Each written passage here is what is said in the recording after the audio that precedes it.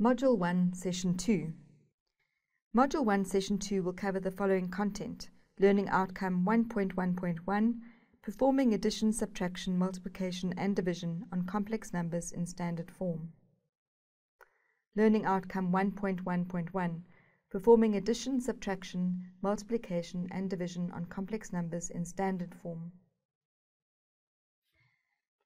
Let's pause the video to do an activity. Discuss how you teach the basic operations in standard form to Level 4 students. Some suggestions for discussion areas are: any problem areas, important things to draw your students' attention to, and tips and tricks.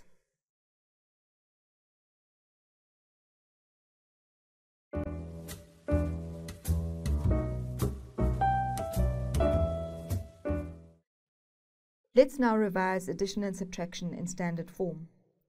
Remember that the standard form of complex numbers is represented as z is equal to a plus bi.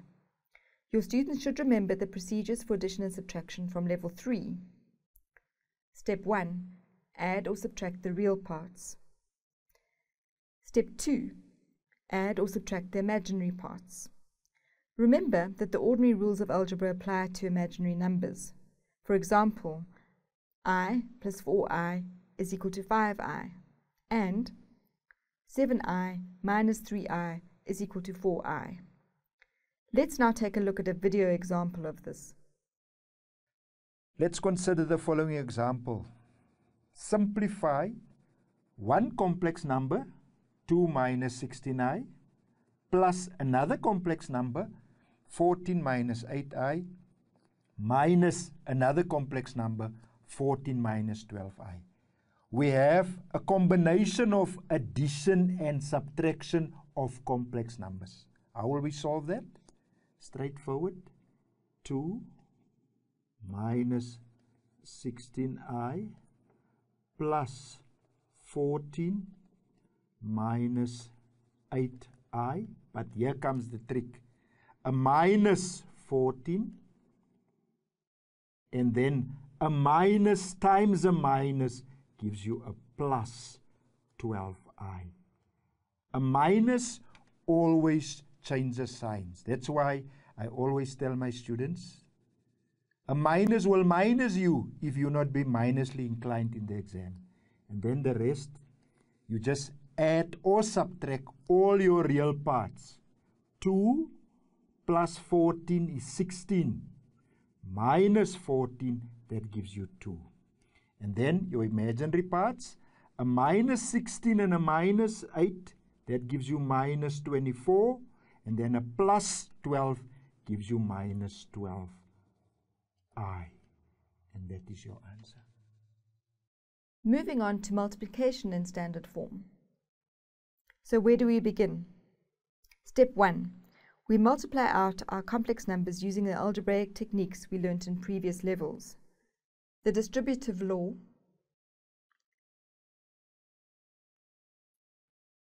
FOIL, and the perfect squares formula.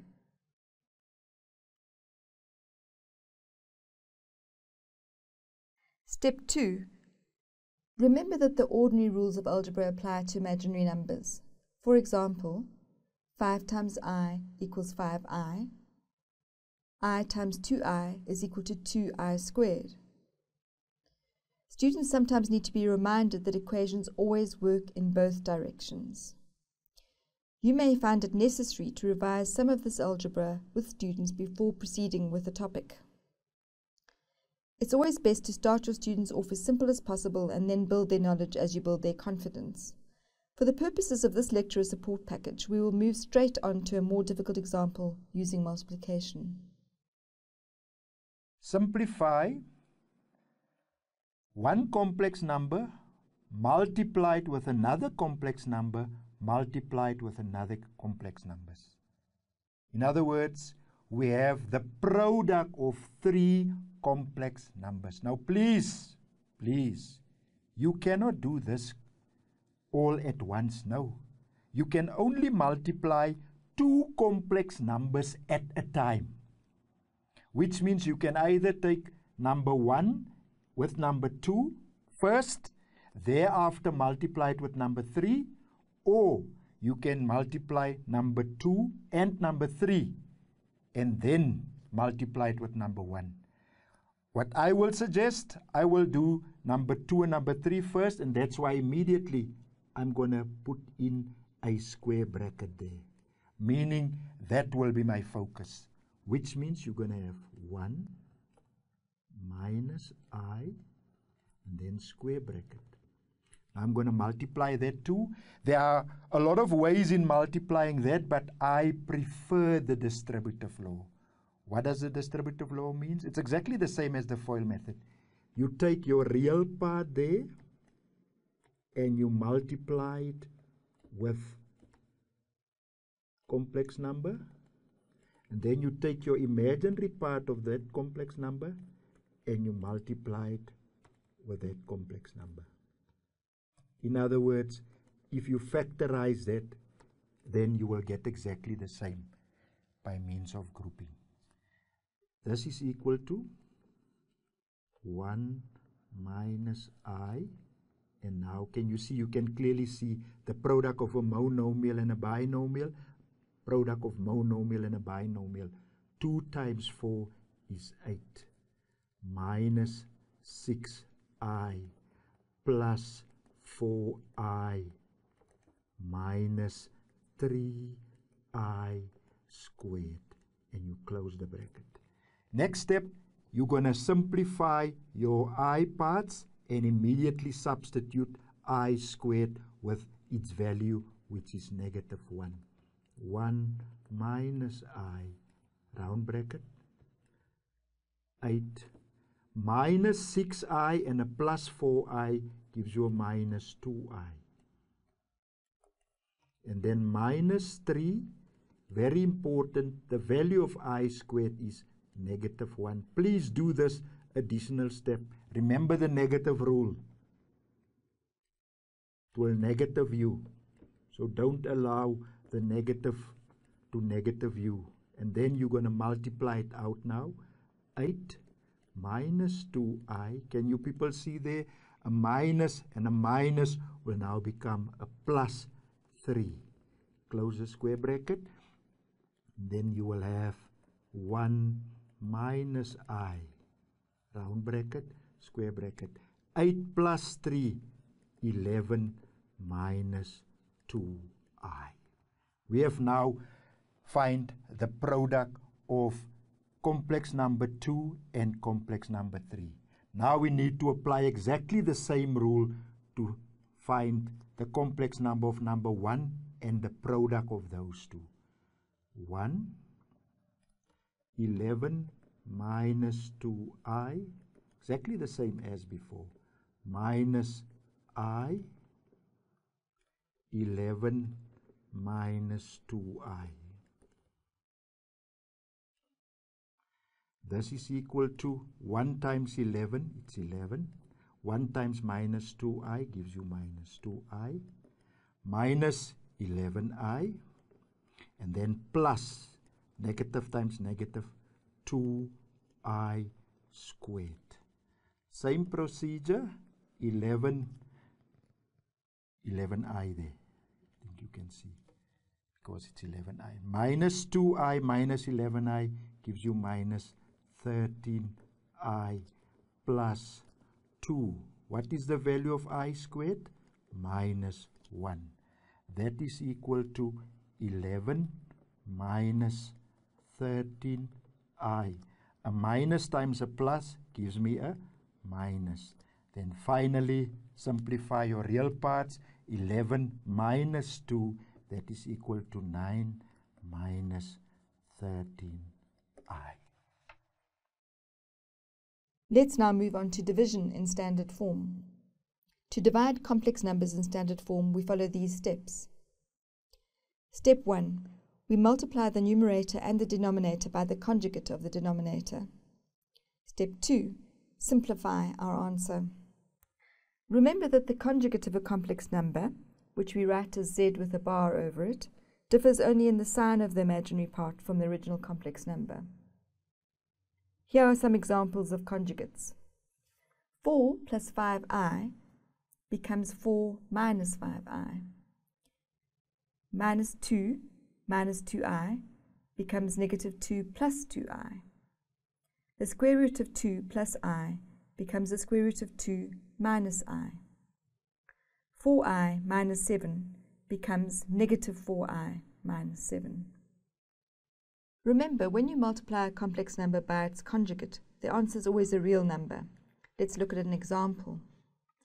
15 minus 3i multiplied by its conjugate, which is 15 plus 3i, gives us 225 plus 45i minus 45i minus 9i squared. This is using FOIL, and we've cancelled the positive 45i and the negative 45i.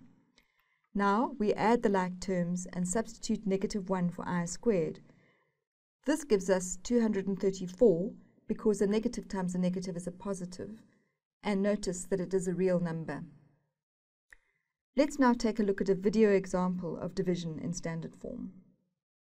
Let's look at this division problem.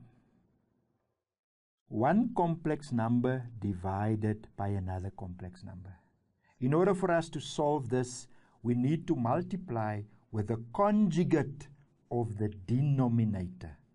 The denominator refers to the bottom term, and conjugate means change I sign. So this expression will become 1 minus 2i over 2 minus I need to be multiplied with 2 plus I over 2 plus I. The reason why we multiplied with a conjugate is because we want to get rid of the I part as part of the denominator. Then our numerator will be straight away 1, 2 plus I minus 2I, 2 plus I. We have applied there the distributive law. Let me just note it here. Distributive law in mathematics.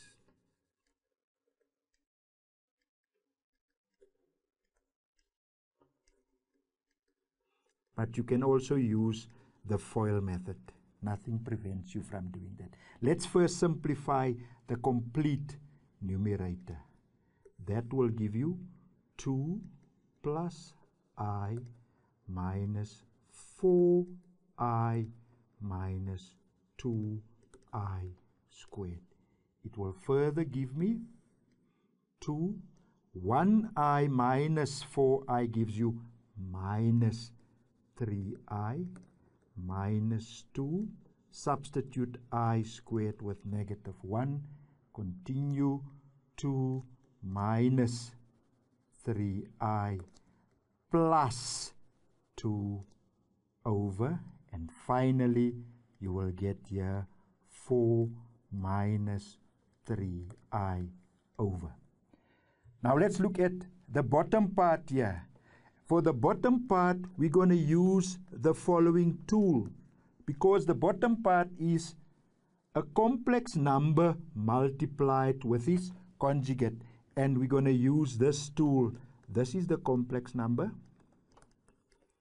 This is its conjugate, and you will get real or a squared plus imaginary squared. In other words, our real part there was 2 squared plus imaginary part was minus 1 or 1 squared. That will give you 4 plus 1, and it will give you 5. 5. Is that the final answer? No, because you need to get a real part separated from an imaginary part. In other words, we're going to apply this tool now. A plus bi over c. If you separated it, it's going to become a over c plus b over ci. Therefore, your final answer here will be 4 over 5 minus 3 over 5i. You can leave the answer as is, or you can use your calculator and write down the decimal equivalents. As we mentioned earlier, some lecturers like to move on to complex equations after this learning outcome. This is a perfectly acceptable approach. For the purposes of this training, we'll follow the order of the subject guidelines for Topic 1.